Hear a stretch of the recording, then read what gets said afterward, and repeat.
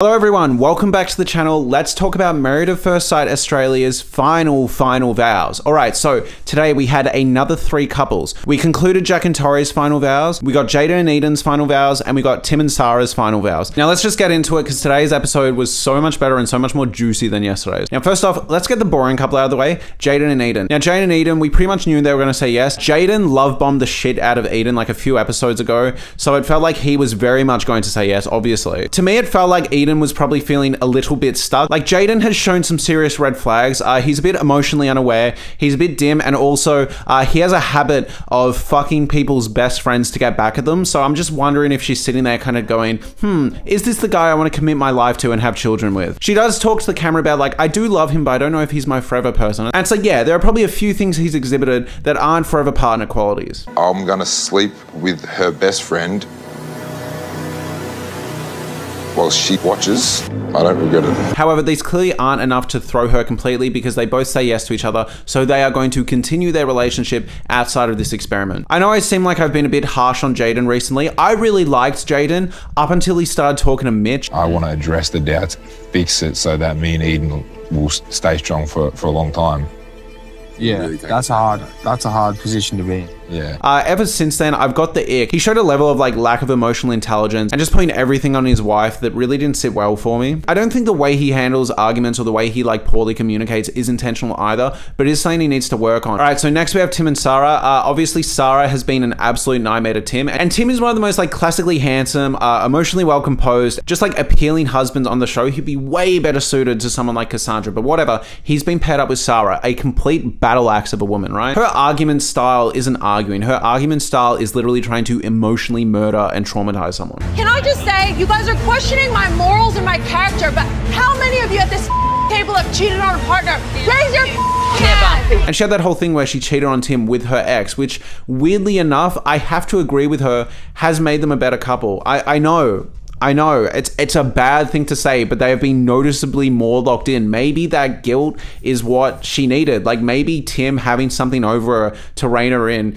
is what was needed. I'm not saying that's good.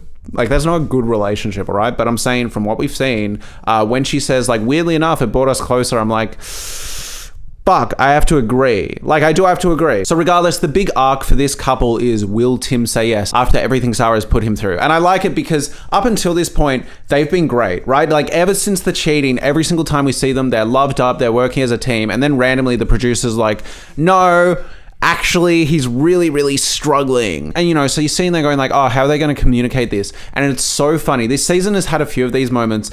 They tried to visualize Eden's anxiety earlier on in the show, but they do this thing where they start making it like an actual TV show. They start having these dramatic flashbacks and these musical stings being like, oh my God, it's Tim's PTSD from Sarah. Don't take things so personally. There's this great moment where he says bye to Sarah. She's getting an Uber. By the way, I forgot to mention in earlier episodes, there's this great moment where Sarah goes to Tim, hey, can you order an Uber? And he goes, yeah, let me just order the Uber through the Uber app. And then it like zooms in on the phone and they have this really like basically an Uber commercial. It's hilarious. Like, is that how normal people talk? Like, hey babe, can you order dinner? Yeah, let me order dinner through the menu log app. Does the cameraman see me ordering through the menu log app? She gets in an Uber, right? And he's sitting there just like watching her leave. He walked her to the door, which like, gentleman, what a king. But yeah, he walks her to the car, she drives off, and then we get this amazing shot where clearly the cameraman was like, okay, hold. Yep. Stay there, like see her off. And they've taken that footage of him basically just standing there with his thumb up his ass and added this like numb flashback level thing. So it's like all these moments of like Sarah yelling in his ear and calling him small and like, you know, defending herself cheating and just being like an awful person, like numb flashbacks just constantly. Don't take things so personally. I haven't given you a reason not to trust me. Tell Tim what you did. I met up with my ex. Cheated on me, it's on the weekend. Don't you ever yell at me! And I guess it makes me laugh because there's like a really good chance he's probably just sitting there going, should I get KFC or McDonald's on the way home tonight? You know what I mean? Like he probably wasn't even thinking that, and they're just sitting there like, hold, yes, this is great drama. So anyway, so Tim and Sarah get to the final vows. Sarah says yes because she'd be stupid fucking not to. I mean, look at Tim.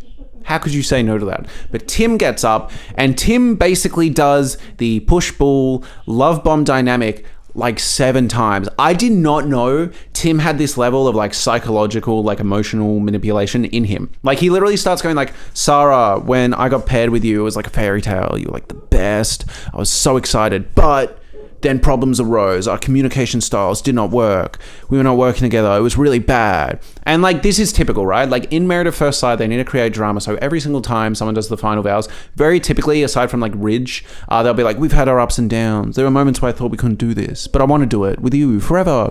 So this is very standard, right? You're like, okay, he's going to highlight a few not great moments and then swing back around into marriage. And so he starts swinging back around. He starts going like, but anyways, I want to work it out. And you're like, cool. Okay. So he's going to say yes. But then he goes, you slept with my ex and that was really hard. And then the communication styles after and the arguments, I just thought I could never work through. He does this like 4 times, this like up and down, this like yes and no, until she's like sitting there. And I think she actually like checked out of the fucking speech. Like at first she was smiling and she was like, oh yeah, that's a bit of shame. Like, I'm sorry we had our bad moments. By the end of it, you can tell she's sitting there like, fuck me. Like if you don't like me this much, I don't want to marry you. It's such a funny moment. But regardless, he brings it all back with a booty joke. He ends up being like, oh, you know, I want to say yes to you every day and that amazing booty. So they're riding off into the sunset. But we finally get to the last couple. If you thought Tim's speech was a little up, down, sideways, brace yourself for Jack's speech. So what I thought was going to happen with Jack's speech was, because we saw in the previews this whole quote of like, how could I commit to someone I'm not feeling 100% about?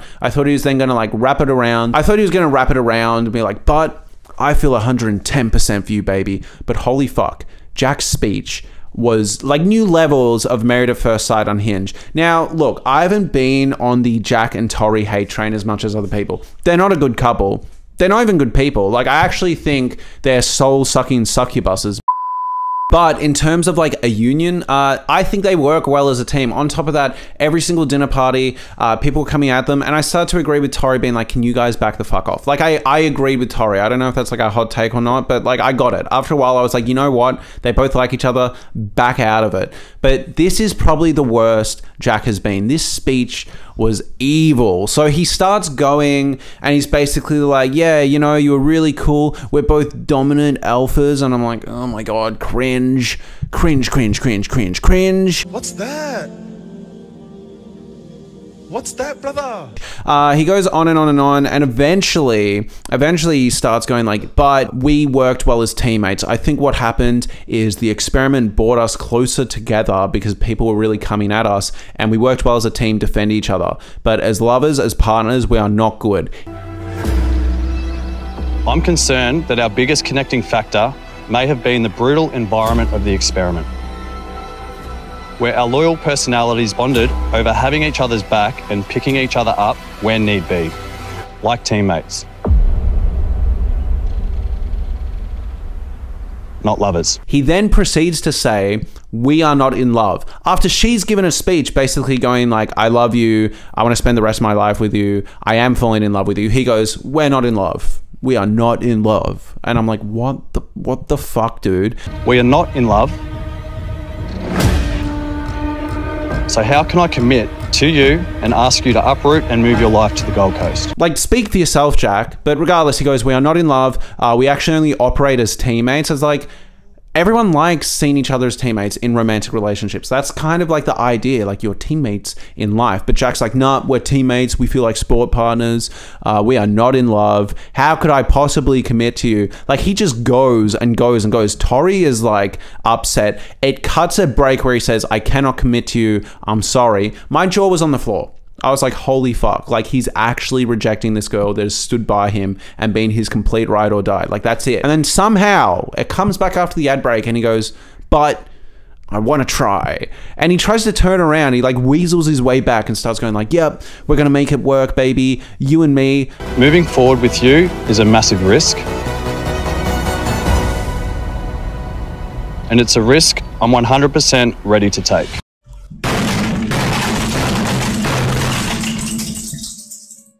It was the weirdest speech. I cannot, like, you need to watch the whole speech. Find the YouTube video on the Married at First Sight channel, but you need to watch the full speech because he literally spends 2 minutes of like a 3-minute speech basically roasting Tori for who she is. He essentially attacks her character for sticking up for him. It is strange. However, while we're on this topic, I want to talk about Tori's speech too, because she kind of highlights like, oh, Jack, you've been really difficult and I've had to defend you and you've had some really shitty actions. I reckon she's saying that just to save face. I think she likes everything he's done. I don't think she cares. You need to remember when she got in the commitment ceremony that time and said, yeah, that muzzle your woman comment isn't indicative of who Jack really is. He was just worked up. Like, I don't think she actually thinks Jack is that bad at all. That's why she likes him. And I think she's just like pretending to have issues just for camera, just for show. But on top of that, she had a really cringe moment in her speech where she talked about like, oh, like I finally found my match. And I'm like, okay.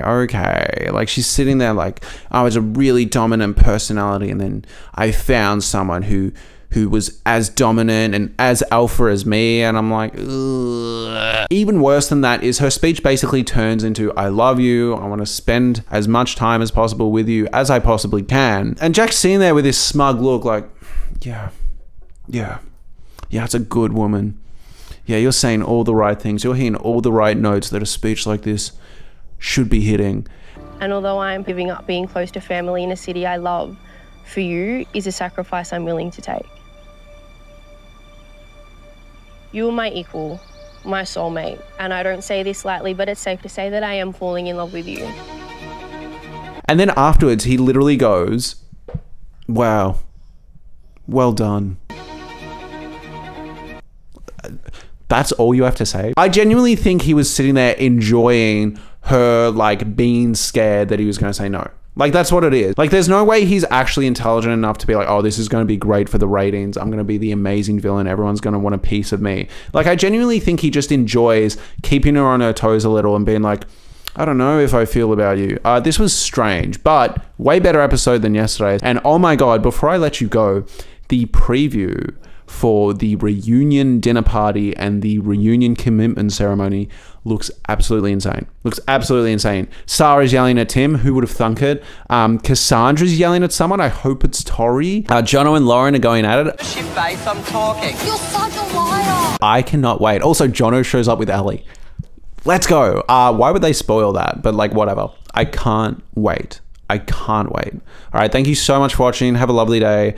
Please subscribe. I've got videos on literally every single episode of Married at First Sight this season. So please check those out. Thank you so much for watching. Oh, and check out my TikTok. It's basically these videos, but a bit more like chill, more personality, I guess, and shorter. So thank you so much for watching. Have a good day. All my socials are in my bio. Thank you.